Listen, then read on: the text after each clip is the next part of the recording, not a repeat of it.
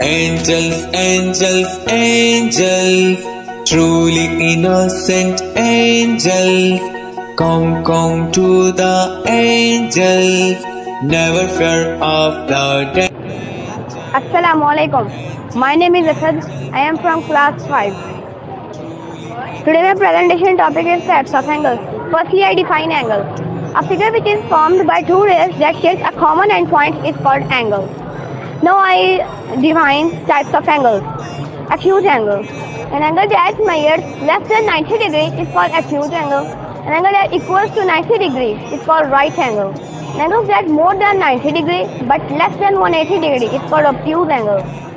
An angle that equals to 180 degrees is called straight angle. An angle that greater than 180 degrees but less than 360 degrees is called reflex angle. An angle that equals to 360 degrees is called complete angle. Now I am going to share you real life examples of the angles. Carpenters use them to measure precisely to build chairs, tables, doors, etc. Engineers construct buildings, bridges using angle measurement. That's all from my side. Thank you.